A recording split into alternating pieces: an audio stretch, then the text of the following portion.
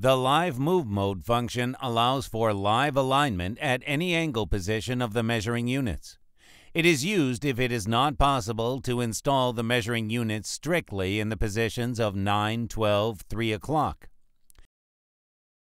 Place the laser units in a suitable position within the green sector. Wait for the data to stabilize. Adjust the vertical position of the machine. Then tap the Fix icon. Tighten the bolts and check if the values are within tolerance.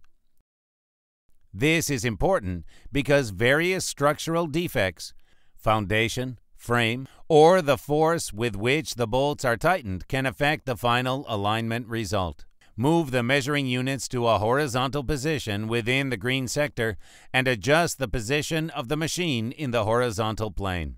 Then tighten the bolts in a cross-torquing pattern using the appropriate torque values and calibrated torque wrench to prevent the machine from moving. Check to see if the values are within tolerance.